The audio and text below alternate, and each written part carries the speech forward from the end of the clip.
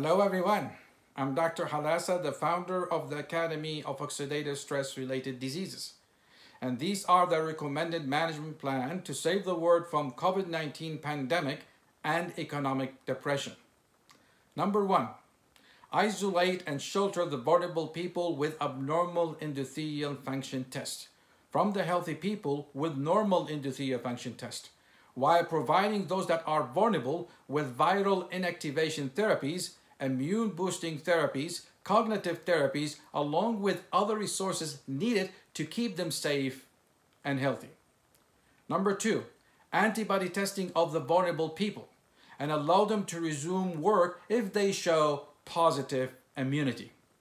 Number 3, open all the businesses and allow the healthy people back to work in order to speed the process of reaching the herd immunity level.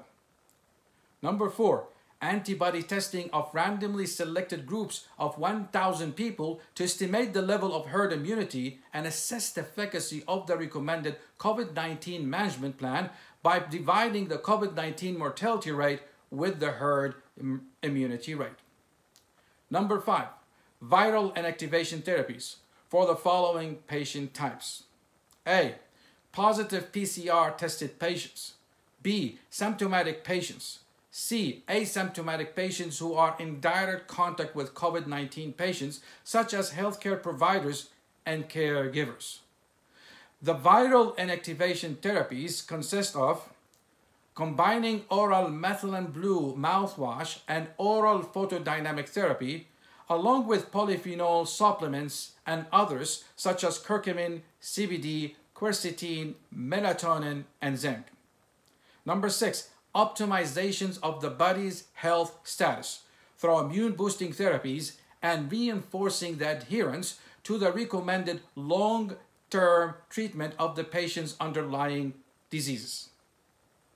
Education on healthy lifestyle and healthy nutritional programs is the key for all patients with chronic conditions in order to fight infections and develop strong immunity.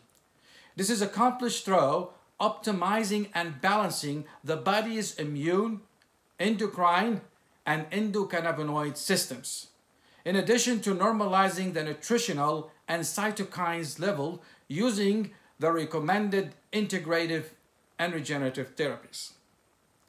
Number 7, understanding COVID-19 as a systemic disease and tackle its complication with reliable therapeutic protocols that will address this complex disease process, which includes pneumonia, pulmonary hypertension, high-altitude pulmonary edema, acute respiratory distress syndrome, the cytokine storm, hemoglobinemia, septicemia, disseminated intravascular coagulations, systemic inflammation, systemic vasculitis, antiphospholipid antibody syndrome, which leads to multi-organ failure and potential death.